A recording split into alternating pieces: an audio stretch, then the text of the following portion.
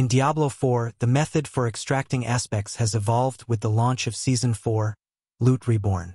To extract aspects, head to any blacksmith and salvage a legendary item to automatically extract aspects for the Codex of Power. When you come across an item with an undiscovered aspect, it will be marked with a crossed weapons logo in your inventory.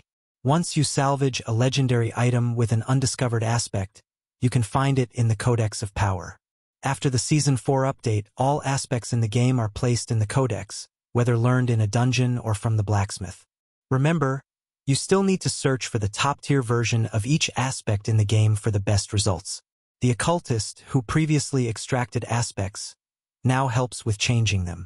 If you want to change an aspect on your existing gear, visit the occultist and open the imprinting tab. After that, select the desired option from the Codex of Power. Keep grinding for legendary items and destroy them at your preferred blacksmith to continue extracting aspects.